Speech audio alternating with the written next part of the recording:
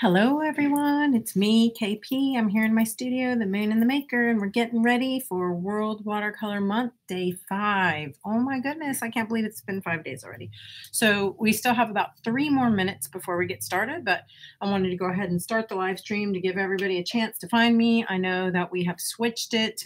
The first few days were held on Facebook, and we've been having so much trouble with Facebook that we went ahead and switched it over here to YouTube. I hope that you can all find me and that you jump in to get makey with me for World Watercolor Month. So I'm just going to give it a few more minutes, continue getting my things together, and then we'll get started.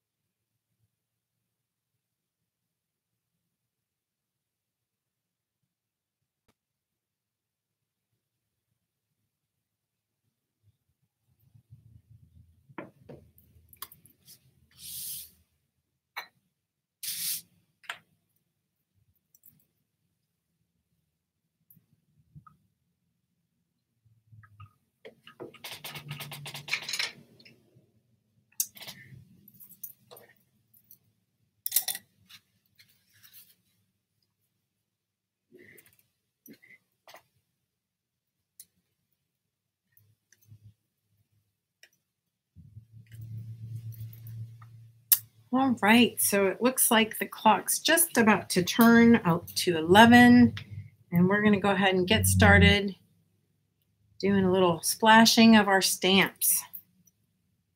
As you may or may not know, I'm Kae Pea, and I'm here in my studio, The Moon and the Maker, headquarters of RubberMoon Art Stamps. So we love to watercolor, and we also love stamps around here. So we're going to go ahead and get started today. I'm going to be using the same materials I've been using every other day. We're using 300-pound cold press watercolor paper, and I have this cut to a 3x4 size, just a real small, simple, manageable format. And I am using Fluid brand paper. It looks like this.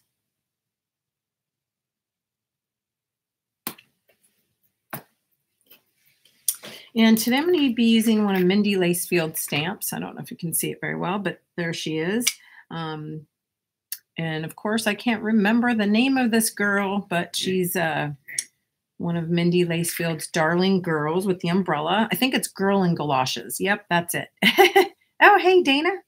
And I'm also going to be using her little raindrop stamp, and then a little, I'm going to go ahead and put a saying on this one, I think, and it just says sprinkle magic. I just had the urge to stamp that on there when I was finishing up my little sample.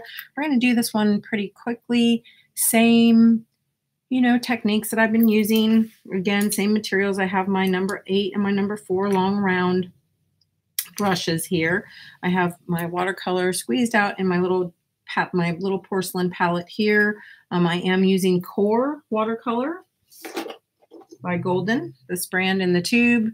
And then I also have this little half pan set as well with just some basic classic colors. Again, I am going to stamp this girl using a real pale color. You could use something like a very light gray, or you could use even a very thin wash of a burnt sienna. I think I'm going to go ahead and use that pale pink that I shared with you the other day. Again, getting my flat wash brush and not a lot of water on my brush. I just want to give enough paint right on the stamp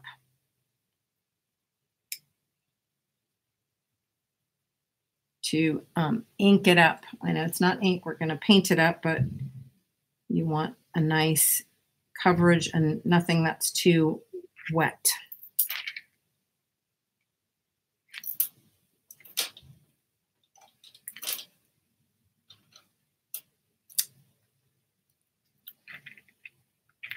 All right, I got a really nice stamping on that one. Of course, I'm going to have to let it dry just for a second. And while I do that, I'll go ahead and stamp some of my raindrops.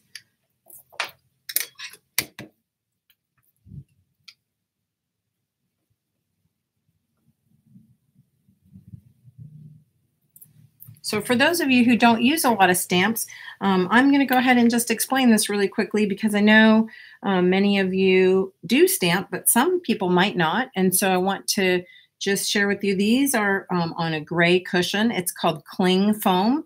It is not sticky. Okay, this is actually like a static cling. It will cling to things like acrylic, plastic. It does not cling to wood. Again, it's not sticky. You want to try your best to keep the oils off of your fingers. You want to try your best to keep this back part clean and not get a lot of oils off of your fingers onto it, because eventually it will not cling anymore.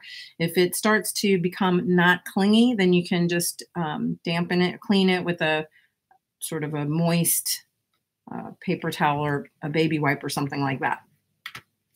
Then you can still store these back on the original cling that it comes on, or you can store them just flat.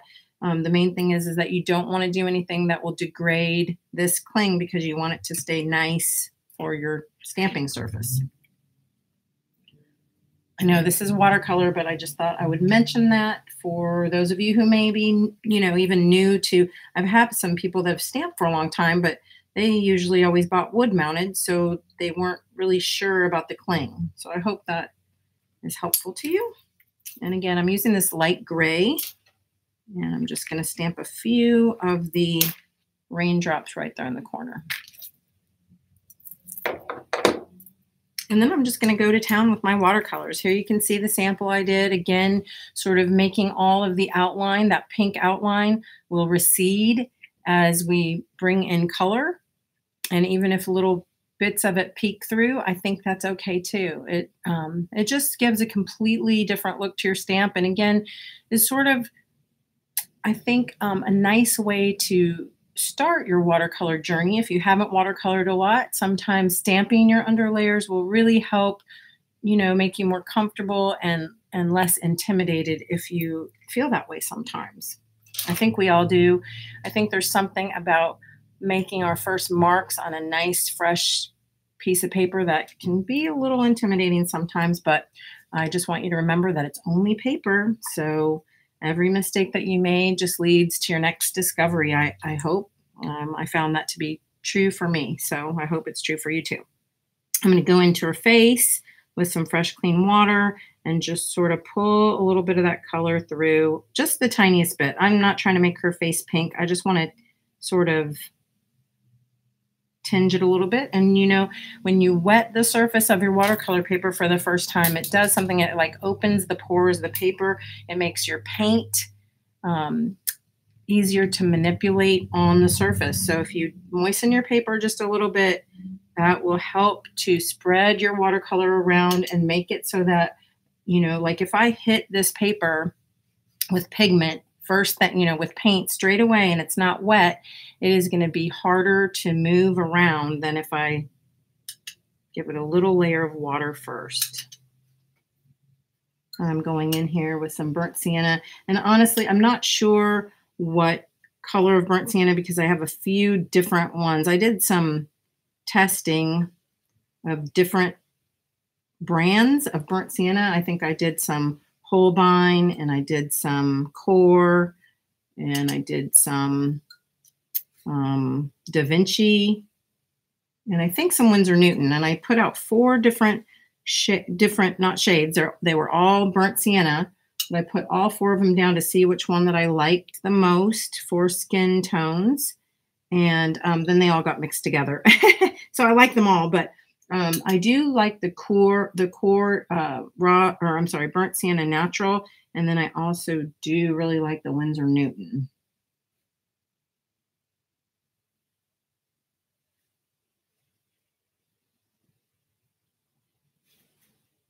That's one thing. If you get to where you love watercolors and you know, start to experiment with different brands, um, it's sort of nice to find a couple brands that you love and then get the same color within those brands, because there really is a difference.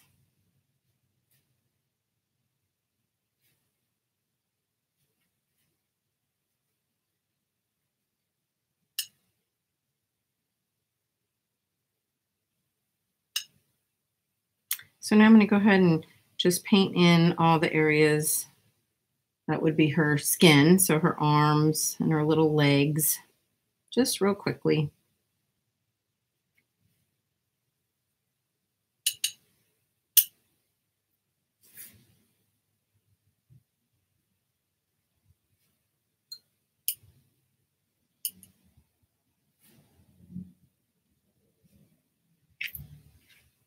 All right, so obviously all her face needs to dry now. So I'm going to sort of avoid that area. I don't want to go in and try to do any of that detail work yet. Otherwise I'll lose it all.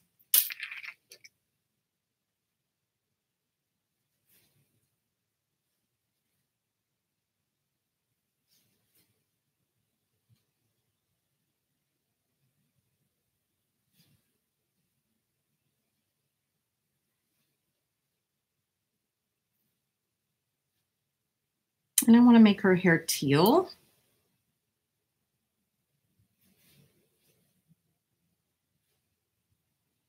So I'm going to go right over all that pink. And this teal color is pretty opaque, so it'll give a nice coverage.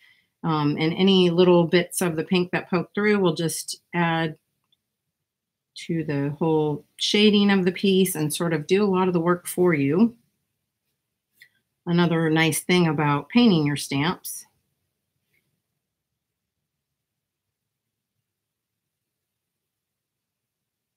But of course, I want you to keep in mind too, as you're doing this sort of thing, that if you wanted to paint, like if you don't want to stamp, if you just wanted to go in and watercolor, you could do the same exact thing, because you could paint your base layers with a color and then go over and, you know, layer on other colors over the top of whatever you base layered with.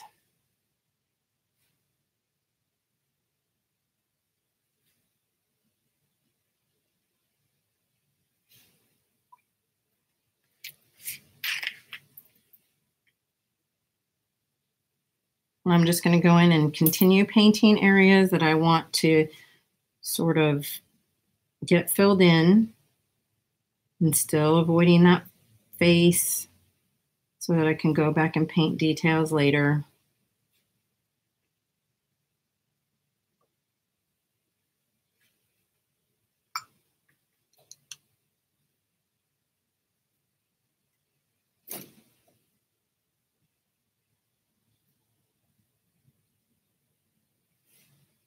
Going in a little green here. A little bit of green that I made using, I don't know, just a green that I had in my palette mixed with a little bit of that cobalt teal.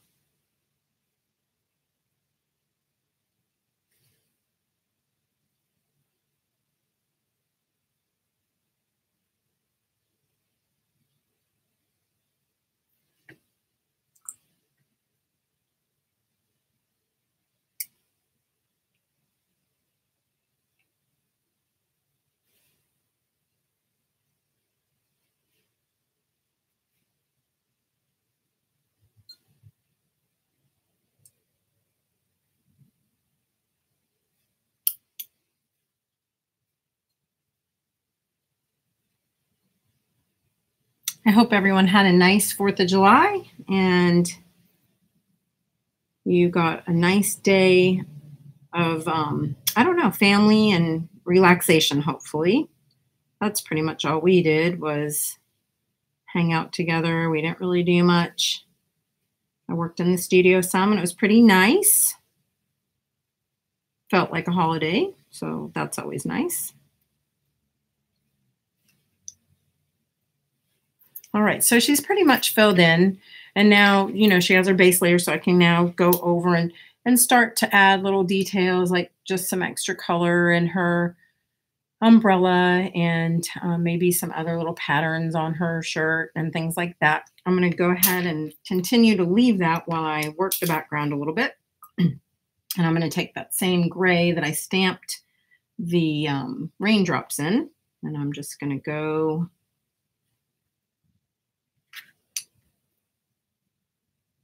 right in. I am using a pretty wet brush and a lot of pigment to just sort of smear it around. And I'm going right up to the outlines of my raindrops, and I'm going to try to match the value of the outline so that they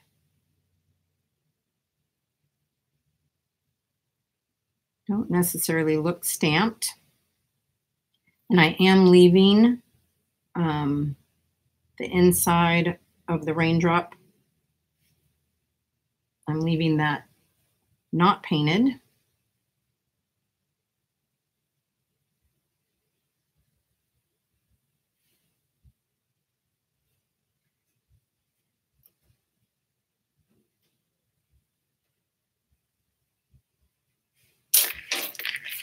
And remember, especially when you're working small like this, you can always turn the paper if it makes it easier for you.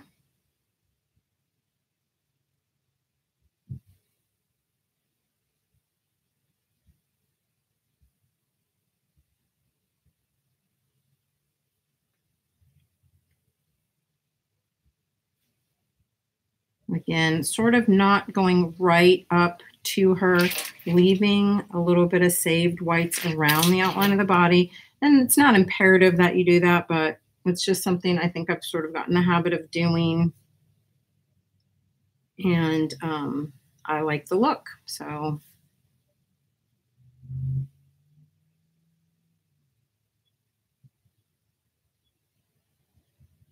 and you can, of course, finesse it as much as you need to if you want to get your little outlines smooth.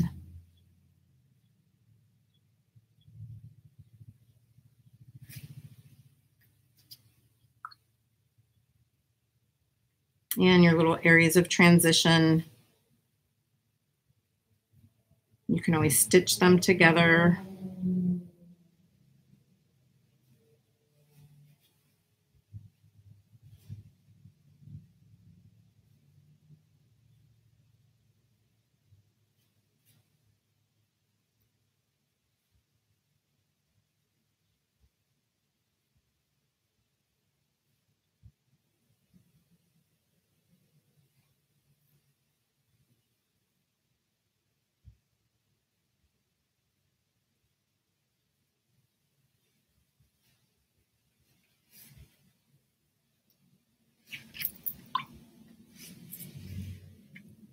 All right, now our background's pretty much done. I can go back later and add things to that if I want to, but I'm going to take just the slightest little wash of this teal again.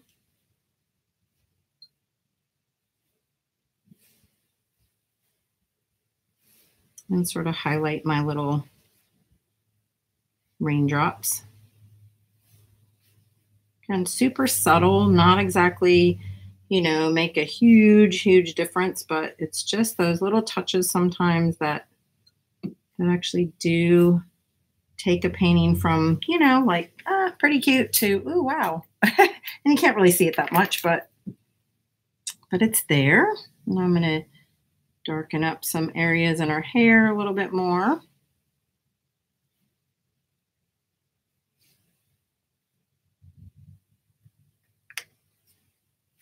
And I feel like now I can go into her face and start doing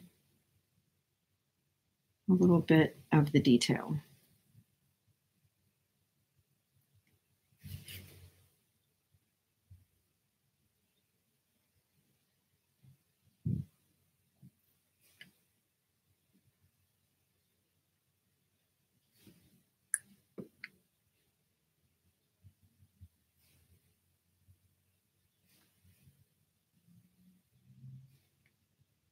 All right, I'm using a Payne's gray. Remember, I've said this before, so I know I'm repeating myself. I really like to use a Payne's gray a lot of times instead of black.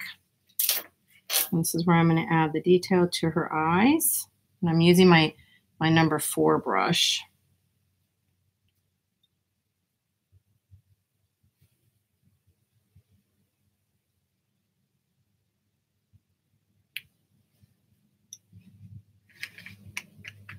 And I'm just blotting that a little bit because my hand was dragging through it. It was a little bit wet, so.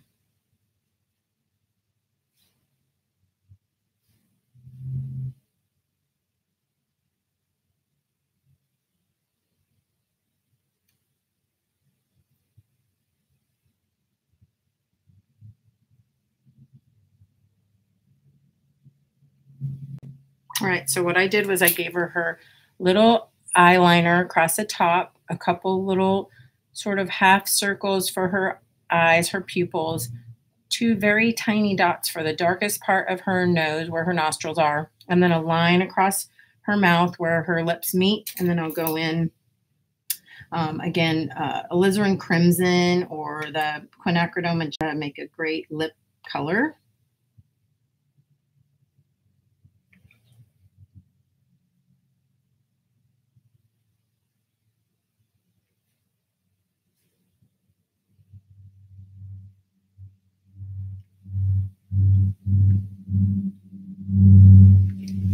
I don't know if you can see this. There's a really tiny, this was actually part of the stamp. It's the little under part of her lip. And especially, it's the way Mindy Lacefield draws. She draws in sort of a sketchy style that has some imperfections, if you will, but I love it. But you can also sort of manipulate that out if you want to make it less obvious.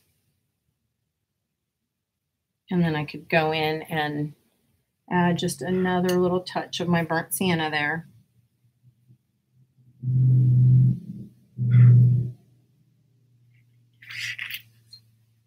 And then, of course, some more finessing. I want to give her some rosy cheeks.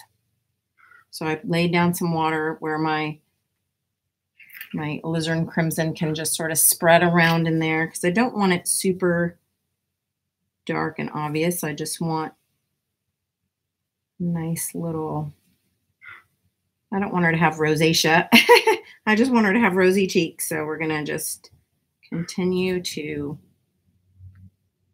water it down until I get the translucency that I want. And then again, you can kind of do the same things if you want to give a little shading above the eyes for her eyelid. I'm again going in with a darker shade of burnt sienna there. Give her some eyelids. And then if you see a little bit of pink in the eye and you want to sort of, manipulate that out, again, you could use your titanium white or a little bit of white gouache.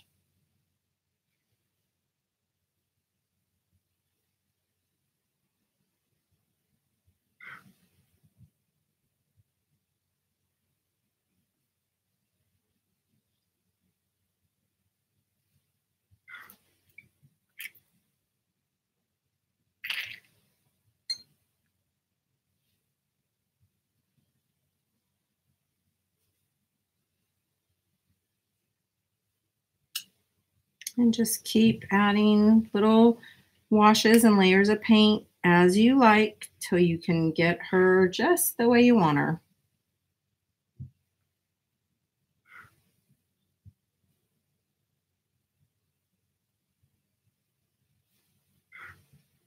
And I'll go in and give a little bit of darker shading, maybe to her top, and maybe put in a little pattern.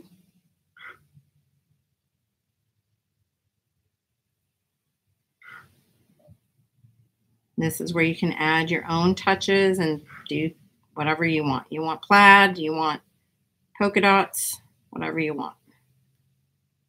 I like my flowers on the other one better, but you get the idea. If you don't like it, just smush it all down, paint over it, and start again. But if you do decide to do that, then you'll want to obviously let it dry.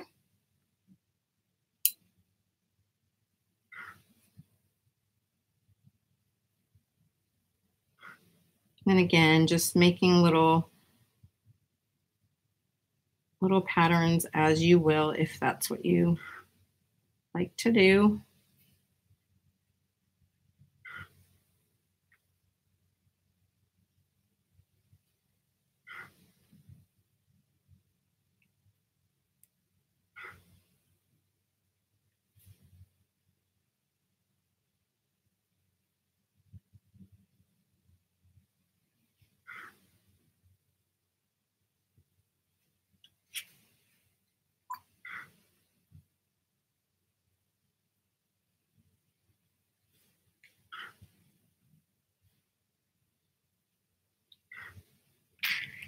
And I think I want to make her eyebrows dark instead of teal.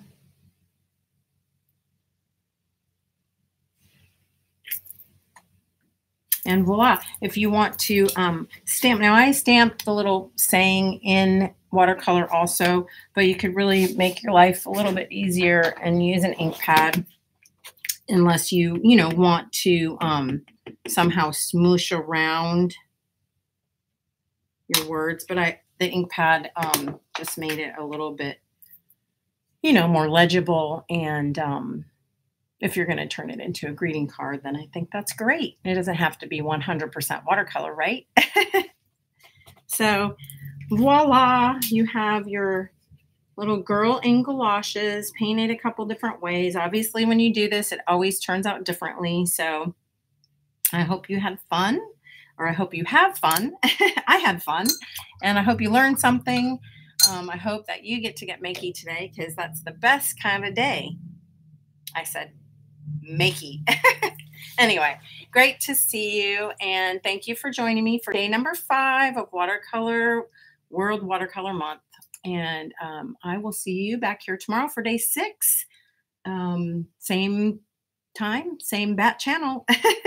Have a great day. Thanks for joining me.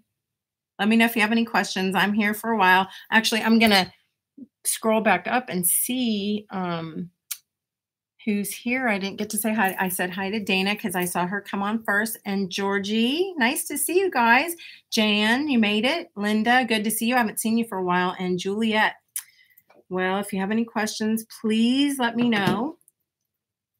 I am, I think, going to take half a day off today, and my husband and my middle daughter are going to go for a drive and maybe have a meal out. Woohoo! I don't get to do that very often, so I'm pretty excited. Because if any of you know me, you know that I live in a town that doesn't really have a lot of options for eating out. So yeah, Jan says she wants to try a sunny image like this, Sunny Carvalho, for a Christmas image. That would be fun. So try it and share.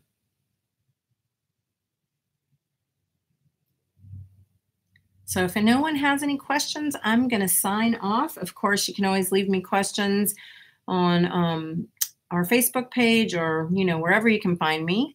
I really want to thank you again for joining me today. And I wanted to ask real quick, how are you liking the YouTube format? Do you like it better here? Please chime in. We need to know. I am really loving it. The clarity on the screen is amazing. I can see everyone's comments without having to, go to my phone and all that. It's really, it's very user-friendly on my end. So I hope that you like it. Hi, Tamiko. How are you? Thanks for sharing.